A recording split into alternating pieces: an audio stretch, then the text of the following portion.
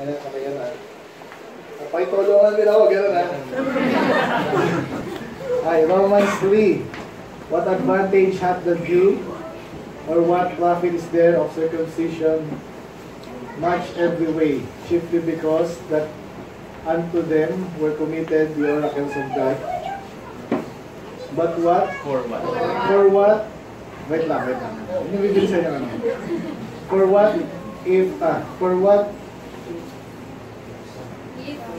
what if some did not believe? Shall their unbelief make the faith of God without effect? God forbid.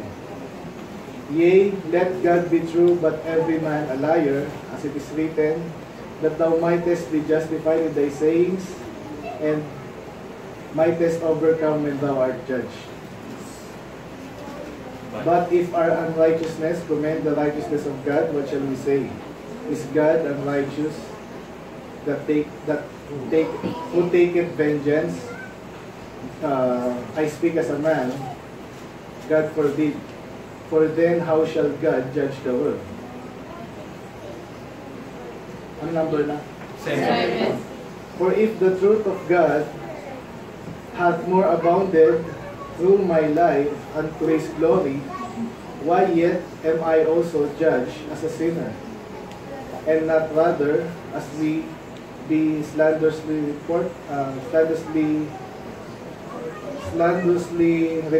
nga. And as some affirm that we say, let us do evil that good may come, whose damnation is just.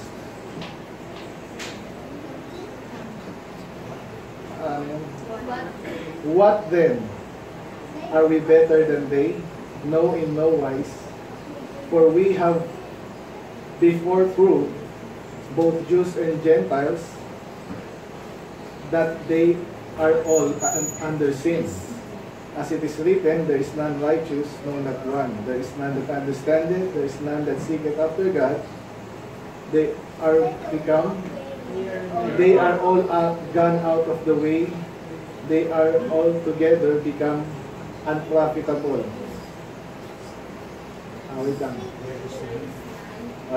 There is none that doeth good, no, not one. Their throat is an open sepulchre. With their mouth, with their tongues they have used deceit. The poison of asp is under their lips, whose mouth is full of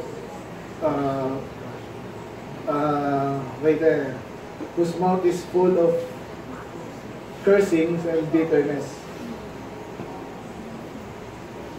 And next. Their feet are swift to shed blood. Destruction and misery is on their way, are in their way,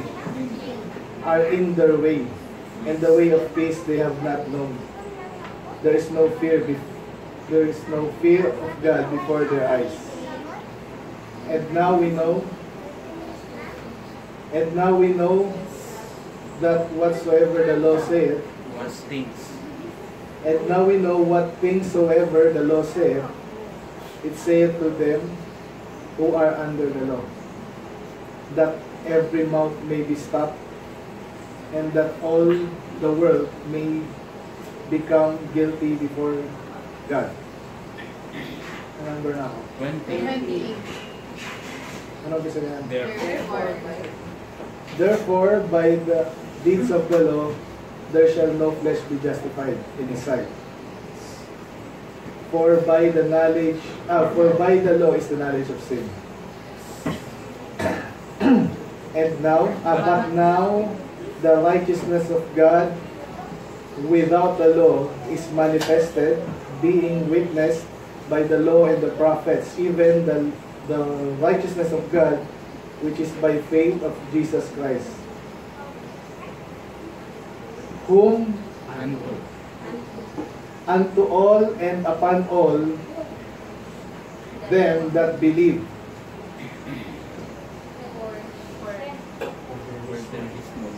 For there is no difference, for all have sinned and come short of the glory of God, being justified freely by His grace through the redemption that is in Jesus Christ, in Christ Jesus. 25. 25 na. Taga lang, isa lang. Whom God hath set forth to be the propitiation through faith in His blood, to declare His righteousness, for the remission of sins that are past, through the forbearance of God. Amen. 26. 26. To declare, I say, at this time, His righteousness, that He might be just and the justifier of them which believe in Jesus. Amen. Another na. 27. 27. Where is boasting then? It is excluded. By what law? Of works? Nay, but by the law of faith. Next. Therefore. 28. Therefore, we conclude that a man is justified by faith without the deeds of the law. 29. Is He the God? Is He the God of the Jews only? Is He also not? Is He not also of the Gentiles? Yes, of the Gentiles also. Seeing it is one God, which shall justify the circumcision by faith, and uncircumcision through faith. Last one.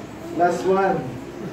Do we then make void the law but through faith? God forbid.